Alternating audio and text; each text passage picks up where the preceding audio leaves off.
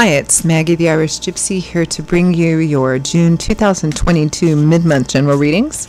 So we are looking at the last 2 weeks of June, and this reading is for the earth sign of Virgo. Welcome everyone. As always, I hope you're doing well. Thanks for taking the time to be here, watching these videos, for hitting that like button, sharing, subscribing. Those of you who reach out for personal readings, all your support and feedback. Thank you so much. Okay, Virgo, this reading is for you for the last half of June 2022. If your sun, moon, rising, or Venus sign is in Virgo, it's relevant if you're cross-watching for a Virgo. Of course, as we always say, it's a good idea to watch all of your signs if you know them, sun, moon, rising, and Venus, for the additional insight and perspective they can provide, because it's a general reading, so it's going to resonate a little differently for everyone. Watching those can kind of help broaden the overview of what's going on in your life. And if you find that something does resonate with you, and you'd like to reach out for a personal reading, perhaps take a deeper look at something for yourself, or as a gift for someone else, personal readings do make great gifts. Feel free to email me directly at maggie1mcguire@gmail.com. You can also see that contact info attached to the description link below. If you click on that, I'd be delighted to hear from you. I can usually respond the same day or within the first 24 hours with more information. I do offer quite a wide variety of readings, and I'm pretty timely about scheduling, so if you're interested, email me. Okay, Virgo, let's see what the last half of June looks like for you. I'm using the Tarot of Dreams and clarifying with the Gilded Tarot. All right, Virgo, we begin with the King of Wands, Leo, Aries, Sagittarius, Sun, Moon, Rising, or Venus. Showing up as a male, but it's a general reading, so it could be an assertive female. King of Fire, aggressive, assertive, decisive, a go-getter. Has learned how to master their passions. King of Wands is with the Two of Swords, stuck at a crossroads, but there's something perhaps they're reluctant or resistant to look at, and so they're not making a decision just yet. There's a sense of being stuck, or maybe not wanting to look at something. That could be this King of Wands feeling that way about you, or you feeling this way about the King of Wands. Next, we have the Queen of Cups, the Queen of Water. Loving, supportive, nurturing, always knows the right thing to say, great source of support, feedback, love, encouragement. Has also learned to master her emotional landscape. With the Six of Swords, she's bringing the energy of healing, leaving choppy waters behind you. So any kind of turbulence or pain or illness, because it's a card of healing. Now, it's transitional, so you're not to the other side and on solid ground yet, but you're definitely moving in the right direction. You've left the worst behind you. And this is the energy the Queen of Cups is bringing. A couple other players here besides you. Next, we have Strength. This reminds me of your other sister signs, Taurus and Capricorns.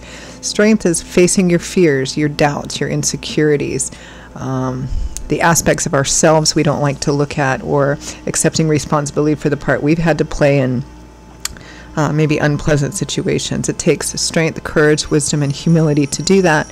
It's also what we gain more of by going through this process. And it's through this process that we're able to grow and evolve and mature and become more in control of ourselves and our fears and our insecurities and character flaws, right? Can't do any of that if you don't look at it honestly and openly. The Seven of Coins, taking stock, taking inventory, looking at everything you have invested and asking yourself, do I make choices? Do I take what I can and leave? Do I keep what I'm doing? Can I grow this any further? This is really having the strength to look at something head on, realistically, both the part that you've had to play in it and that people around you, in an honest and open way. From the bottom of the deck, the overall energy is you, King of Coins, Taurus, Virgo, Capricorn. Solid, stable, reliable, honest, truthful, stubborn, and determined. Let's clarify that King of Wands. What energy, other than this stuck energy? Clarify the King of Wands.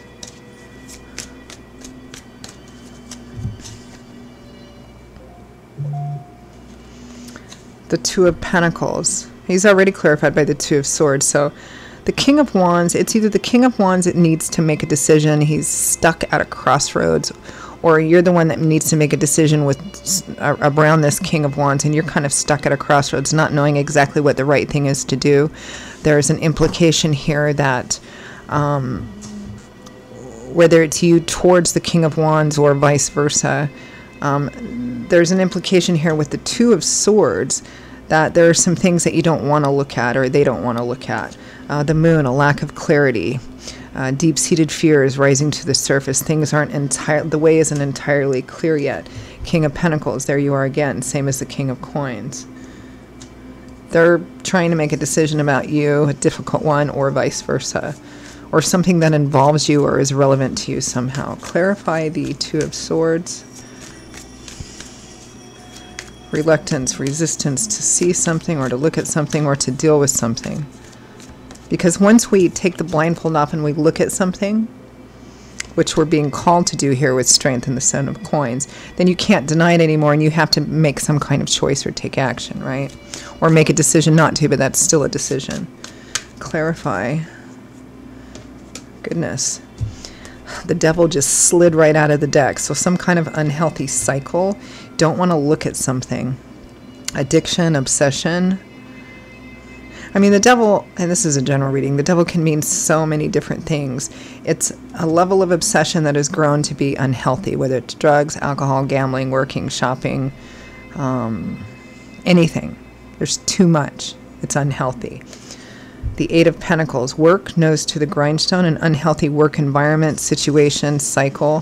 This doesn't necessarily mean a traditional, it could be work, projects, business, school, anything that you're putting a lot of effort into, overworking, or some kind of toxic, negative, obsessive energy in the environment of whatever you're putting the most effort into. Here we have the Two of Swords again, and the Tower.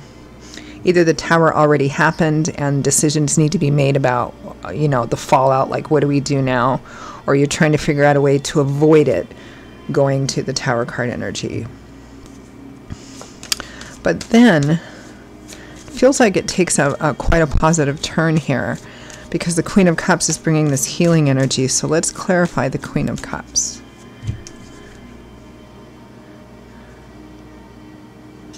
The High Priestess. The High Priestess and the Queen of Cups, in my opinion, are probably the two most spiritual cards in the tarot, along with the Hermit, right? It's about trusting your intuition, instinctively, intuitively knowing something. Here we have Strength again, facing your fears, your doubts, your insecurities, and the Star. Beautiful. Renewed hope, renewed and restored hope, faith, and optimism. It's kind of like, you know, it's interesting because in the tarot, the Star comes after the Tower, after whatever this Tower represents has happened, you know, maybe after a bad storm and you think everything's destroyed, but then the sun comes out again and, you know, and you start rebuilding. It's like spring after winter and light after darkness, right? So the Star comes in to light the way and bring hope. And that's what this Queen of intuitively is doing, this Queen of Cups. Clarify Six of Swords, healing. It's quite a lovely reading. And again, it's quite similar to your two sister signs, Taurus and Capricorn, which I regularly find, not always, but regularly, each of the three elemental signs in each element often have the same theme, at least. Six of Swords, healing. The Hermit, yeah. Spiritual, learning, growth, taking everything that's happened and allowing that to enlighten you and be wise. I mean, the Six of Swords is about learning from your mistakes, moving forward into a healing process and taking that valuable knowledge and lessons with you. Beautiful. It's kind of like a redemptive path, either for you or somebody close to you, because there's a few different characters here besides you. It looks like somebody did something and they're like, oh my God, I can't believe I did that. But it turns out better than you hoped for or better than you could have anticipated. And you're really taking the value of those lessons forward with you and in a pretty open and honest way. Clarify Strength and the Seven of Coins. Because it all starts with taking that blindfold off and going, yep, this is the truth, this is the reality.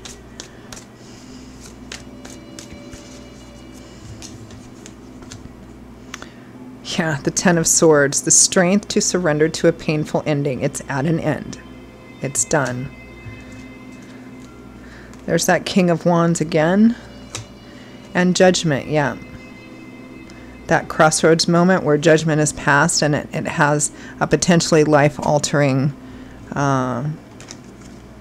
effect. But positive. Again, for some of you, this feels like you or somebody else going through a path of redemption. Fortunately, divine timing and orchestration and somebody's love and caring, it feels like it went much better than maybe you thought it was going to go or that it could have gone. There may still be some things to walk through. Healing is a process, not one singular event. There may be some consequences still, but the path through that has been like pretty much given here, almost as a gift. That's what I feel like. Okay, any final guidance, message, advice? Boy, this reading went kind of quick.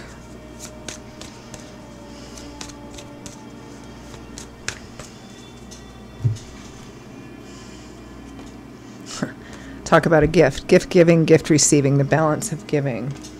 The Empress, mother, maternal figures. There may be a mother here who was giving the gift or in a positive position, or somebody who's manifesting like the Empress. Definitely somebody who's driven by caring, but also has quite a bit of seniority, status, decision-making ability, abundance as well. The Seven of Wands, don't give up. Guarding, protecting, standing by that which you have invested in. Don't give up. And the Sun, light, love, warmth, laughter. The pressure is being uplifted and relieved, and illumination. So don't give up. This situation will work out much better than you think it will. Well, for some of you, this may be in the process of happening or has just happened. So don't give up. Relief, light, and that uplifting energy and hope is on your doorstep. Okay, Virgo, those are your messages for the last 2 weeks of June. It's a lovely reading. I mean, like with Taurus and Capricorn, there are some challenges, but they're challenges on a path out of it. So in that sense, I hope it's been helpful. Again, if it resonates enough that you'd like to take a deeper look at something, reach out for a personal reading for yourself or as a gift for someone else, feel free to email me directly, Maggie1McGuire@gmail.com. You can also get that contact info by clicking the description link. I will see you all in a couple of weeks for the July general readings. Stay safe and well until then. Hope to see you back here again soon. Bye-bye.